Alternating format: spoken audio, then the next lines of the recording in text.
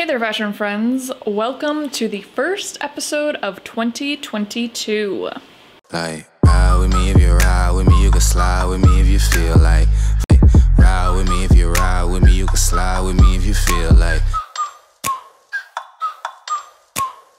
As a lot of you know, I've been off for just over 2 weeks, just enjoying my holidays, enjoying my time with my family. And in that time, I gained a lot of new subscribers. So welcome to all of my new subs. I'm so happy that you are here with us. So if you are new here, a quick little backstory to me is that I am coming from a almost decade experience working in the fashion industry as a visual merchandiser, and then exited that to become a freelance videographer, which ultimately led me to creating this YouTube channel that is basically marrying my two loves. So on this channel, we speak to building our confidence in our own personal style and curating a wardrobe that we absolutely love. But as well as that, I like to share a lot of little tidbits on my own personal style of being edgy, chic, minimalist. The channel in a nutshell. So if you are new here, if you aren't subscribed, if that sounds good, make sure to click that subscribe button and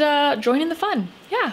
Anybody noticing what's happening back here? New little backdrop. It'll probably change and evolve as we go, but this is kind of just a basic start off point. I really liked the drama of the clean backdrop, but I don't know. I was just kind of feeling a little change up. Who knows? Maybe I'll go back to the clean white backdrop. So comment below and let me know what you prefer. If you prefer the clean white backdrop or if you like this new little lifestyled backdrop.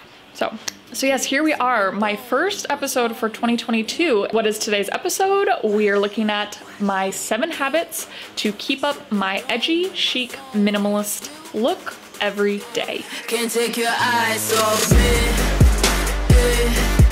eyes off me. Can't take your eyes off me,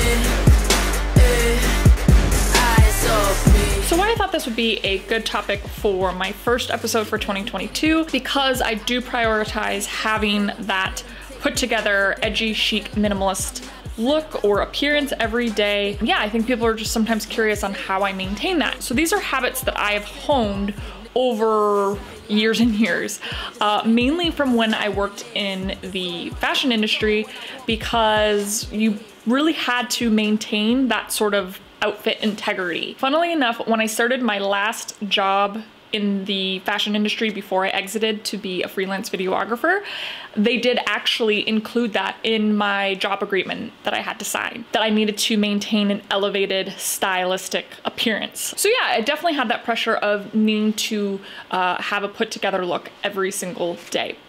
So these are just kind of habits that I formed to make it a lot more effortless and not as much work, and basically just make it, you know, easy and fun. Okay, so with that, let's get started. So habit number 1 is maintain outfit formulas. So if you're not familiar with outfit formulas, I've talked about it in the past. It's a basic outfit template or silhouette that is kind of a go-to that you repeat with different pieces, because the formulas make it so much easier to just grab a piece and be able to throw an outfit together real quick, because you already have it there by default. So a little sub tip or a little side note to go with this one is that before, when I was working a sort of 9-to-5 corporate type job, I was actually laying my outfits out the night before, and this to me was everything, because the night before I could take my time and really figure out what it was that I wanted to wear, and it then just made it so much easier in the morning when I woke up to just have that outfit ready, because in the morning and you're rushing, it's a lot more overwhelming when you know, have to put together an outfit and you only have a few minutes, few precious minutes before you have to get out the door. So that was very helpful in keeping that style every day as well. Habit number 2 is researching hairstyles. If you see me scrolling on my phone, 7 times out of 10, it's me looking at hairstyles, different haircuts, whether it's just getting inspired to style my hair or getting inspired when I'm gonna get a haircut. I think for me, it makes it, one, a lot less overwhelming when it comes time to get my haircut, because I've already sort of had time to process. I've already kind of let things sink in on what hairstyle or what haircut I'm sort of feeling inspired by at that time, or just get re-excited about how I am styling my hair. I have talked about it in the past. I think that edgy hair or just a good haircut or good hairstyle in general is super important. I think it makes it a lot easier to maintain that edgy style because it's always there. So no matter what I put on, I already have a little bit of edge added to the look with my hair. Now, you don't necessarily have to have an edgy haircut, but I think having a haircut that you feel really good in, that really makes you feel inspired, is really super important. So if you're not feeling it with your hair, I highly suggest doing some good research, just getting inspired. Maybe it's going to your hairstylist and asking their opinion, but ultimately just making sure that you are prioritizing your hair because it has such a massive impact. Okay, so habit number 3 is securing at least 2 go-to pairs of shoes each season. Each season, I always make sure that I have my go-to pairs of shoes. So at least a minimum of 2 pairs. Not necessarily meaning that I'm going out and buying new pairs of shoes, but just kind of going through my shoes again and kind of taking an inventory and making sure that I have those go-to shoes. So I usually try to have a pair that's a little bit more casual. Maybe it's like a statement sneaker, and then maybe it's a really edgy boot. Those are sort of my go-tos. But sometimes it's 2 pairs of boots. Sometimes it might be a sneaker and a sandal. Sometimes it might be a boot, a sneaker and a sandal,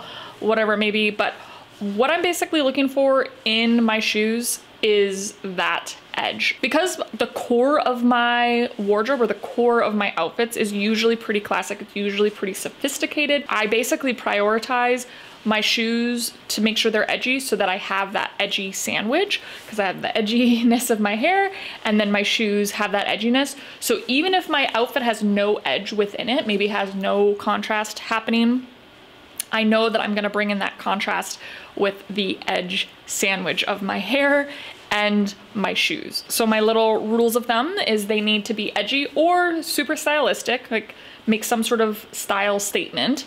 But as well as that, they need to be easy to get on and they need to be comfortable. Because I know if I don't have those 3 things going for the shoes, they're not gonna be my go-tos. Now, obviously there's a time and a place for the shoes that are, you know, a little bit more specific, a little bit more occasional. I have those too, but for my go-to shoes, they need to have those 3 things. Because for me, I just know myself, if they're not easy to get on or they're not comfortable, I'm not wearing them on a regular basis. Okay, so habit number 4 is do my makeup. I mean, I'm not gonna lie to you. I mean, that habit sometimes doesn't happen till like, you know, 11 o'clock.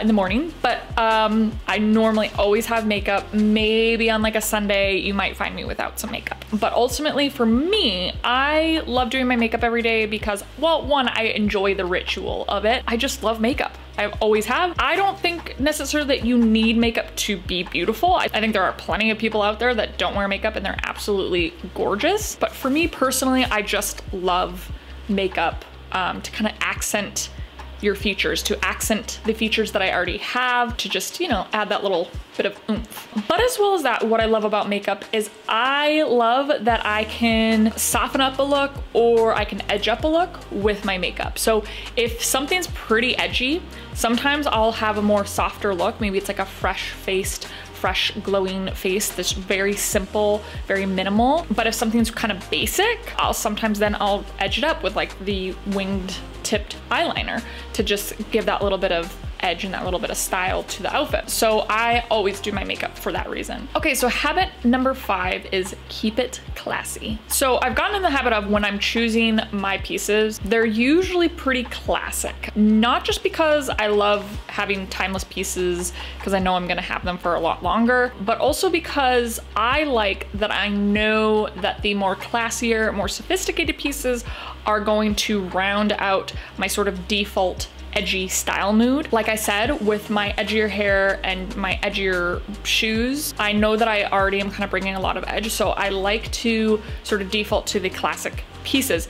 Now, that doesn't necessarily mean that I always get classic and sophisticated pieces. Like, I definitely love to bring edgier pieces in as well. The more sophisticated pieces, it's gonna round out the edginess, and it's gonna help me to maintain that chic minimalist side of my style, even for those casual days of running errands. Number 6 is only buy what's comfortable.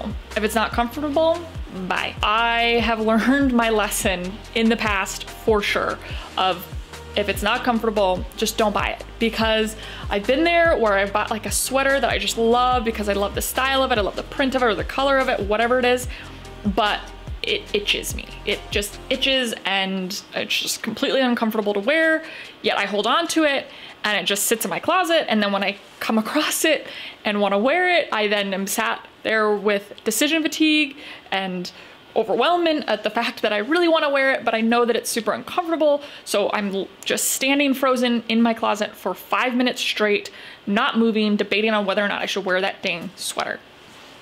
No. When you have pieces like that in your closet that just aren't really doing anything for you, all they're doing is then creating noise, and it's making it a lot harder to style an outfit every day because you're just distracted by all the noise as well. Whereas when you eliminate that noise, it allows for you to see what you have. It allows for you to see your wardrobe in a totally different way, and it makes it a lot easier, a lot less overwhelming to choose your outfits every day. As you can see, having the habit of only buying what's comfortable has a big impact. Okay, habit number 7 is always ask, where's the contrast? If you've been here for a while, you know that I love contrast, that I feel that contrast is the way to an elevated style. It's the way to round out a look. It's the way to balance out a look. Whatever I'm wearing is, where is the contrast? So an example of this is if I'm wearing loungewear, I am definitely asking the question, where's the contrast? So just meaning I'm gonna either wear just like a really cool, edgy, chunky boot to contrast that casualness, or styling a blazer with a pair of sweatpants. So it's just making sure that I'm bringing in that contrast to whatever it is that I'm wearing to make sure that I'm elevating the style so that it's just not another run-of-the-mill sort of look. Even if it's wearing a fully classy, sophisticated look, maybe it's a pair of trousers with a blazer and a shirt, I'm asking, where's the contrast? So maybe, yes, I'm bringing a bit of contrast with my hair, but then it's like, where can I bring more contrast? So my shoes will very unlikely be a classic sophisticated shoe. It's usually gonna be something that's a little more sexy, a little bit more edgy, or sometimes even casual. So I'm bringing in some contrast to basically round out the look, to give the balance, and to ultimately elevate the look to another level. Okay, so there you have it. Those are my 7 habits to keep up my edgy, chic, minimalist look.